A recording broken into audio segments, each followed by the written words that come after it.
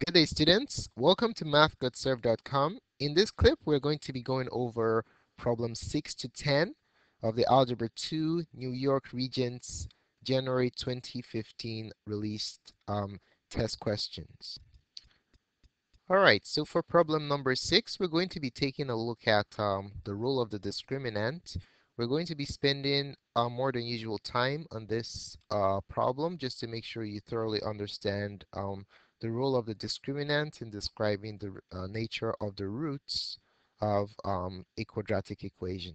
So if you don't want a detailed consideration of this problem, you can always skip ahead to the concluding part where we will solve the problem. All right, so let's go ahead and talk about the role of the discriminant in the context of this problem. It says, which equation has real, rational, and unequal roots? Okay, so if you take a look at these equations right here, you notice that a, B, and C are rational numbers. Okay, so what we're going to do is create four cases um, where the discriminant can tell us detailed information about the nature of the roots. All right. So first of all, let's say we have a quadratic. Okay.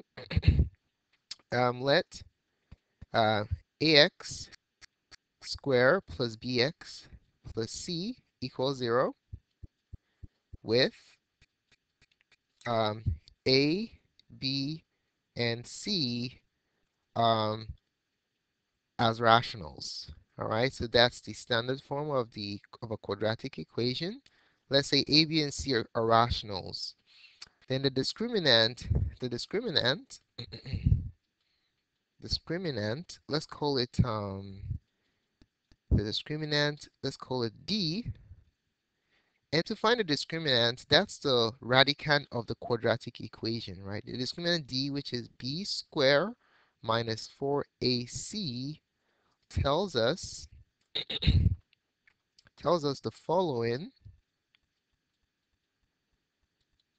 about the nature about the of the roots nature of the roots of the quadratic. Okay, nature of the roots of the quadratic equation.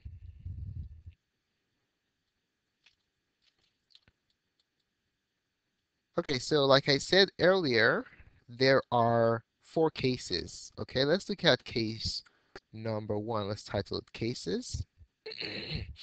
Case number one, what if you have the discriminant with a negative sign? Let's say the discriminant is less than 0. If your discriminant b squared minus 4ac is less than 0, what does that tell you about the nature of the roots of this quadratic equation? Well, this implies that the roots are going to be, they're going to be imaginary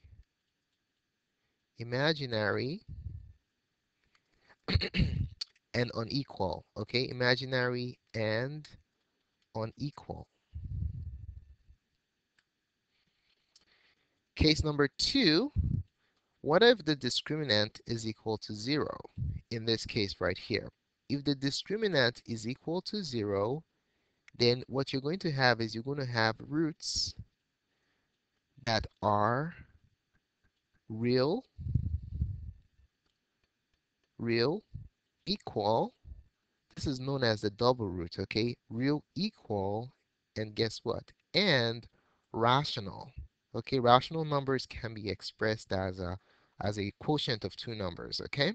So if the discriminant is equal to 0, you have two real roots that are identical and rational. All right?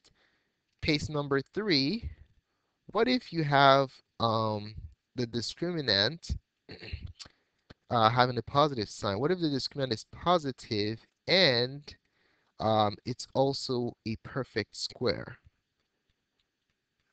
It's positive and a perfect square. If the discriminant is positive and it's a perfect square, then the roots are going to be real.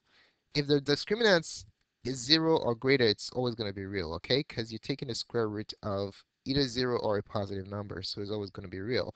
The roots are going to be real, they're going to be unequal, and guess what? And rational, okay? One more case, case number 4. What if your discriminant is greater than 0, positive, and an imperfect square? Okay, imperfect square like 3 or 7, an imperfect square whose square root is not an integer. What is the nature of the roots in case 4? Your roots are going to be, you're going to be real, okay, because it's 0 and greater. They're going to be unequal, and guess what? They're going to be irrational because you're taking the square root of a number that's an imperfect square.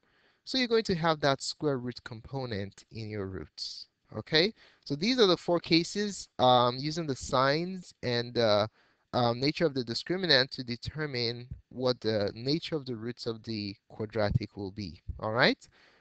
Okay, now let's go back to the problem. So it says which equation has real, rational, and unequal roots?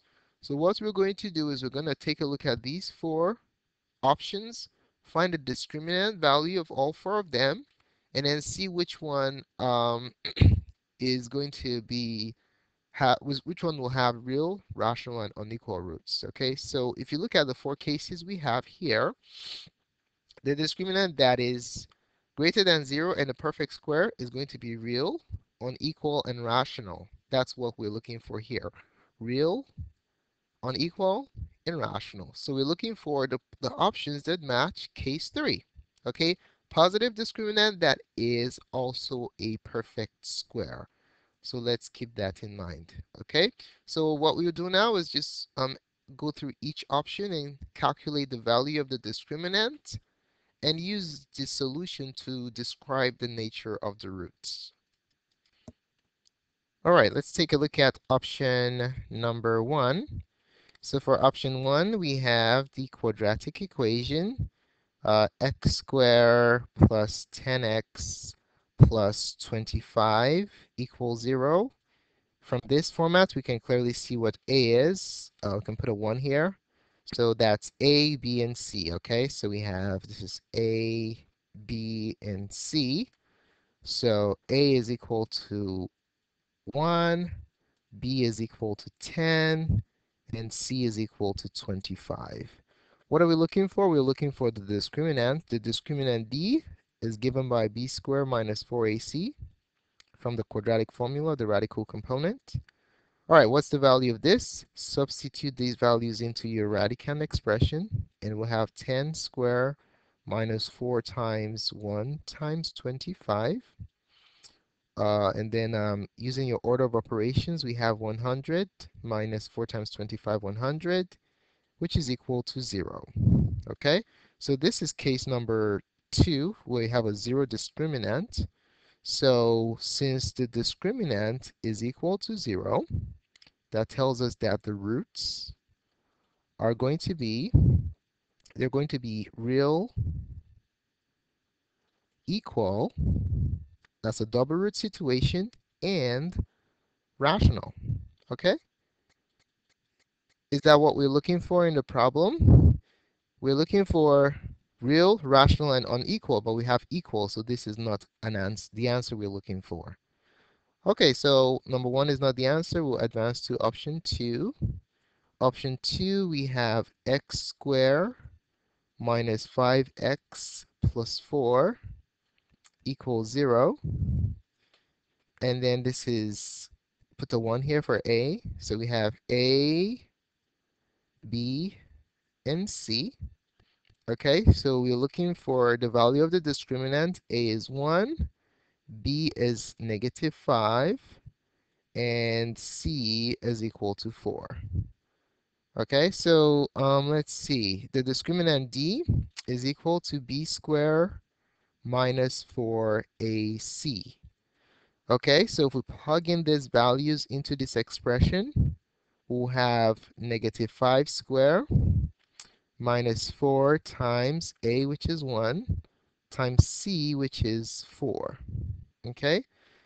I neglected to put a parenthesis here. That's a bad practice. Anytime you're evaluating an expression, substituting values into an expression, you always want to use parentheses, okay? There for your protection to prevent you from making um, errors associated with signs or powers. Okay, so always use parentheses when you're substituting, especially when you're working with the quadratic formula and the discriminant. Okay, so we have that expression there. Using the order of operations, negative 5 squared, this square impacts both the 5 and the negative, so we have 25 minus 4 times 4 is 16. 25 minus 16 is 9. So what does this tell us? It tells us that the discriminant is what? Positive. The discriminant is positive. Not only is it positive, it is a perfect square. Okay, so d is greater than 0 and a perfect square and a perfect square. So if it's greater than 0 and a perfect square, what case are we looking at here? Case number 3, greater than 0 and a perfect square. Okay, so let's go ahead and write down what this tells us about the roots. If it's greater than 0 and a perfect square, that implies that the roots are definitely real because you're rooting a positive number. They are unequal because it's not 0. And since this is a perfect square, they're going to be rational. Okay? And this is exactly what we want. If we go back to the options that we have, if we go back to the options that we have, we'll see that case number 3 corresponds with what we desire, real, rational, and unequal roots. Our answer for this problem is option number 2. Okay, so that's that. Thanks so much for taking the time to watch this presentation. We really appreciate it. Feel free to subscribe to our channel for updates to other cool tutorials such as this. If you have any questions or comments, include it in the comment section below this video, and we'll be glad to address it as soon as possible. More clips can be found on mathgotserved.com. Thanks again for watching, and have a wonderful day.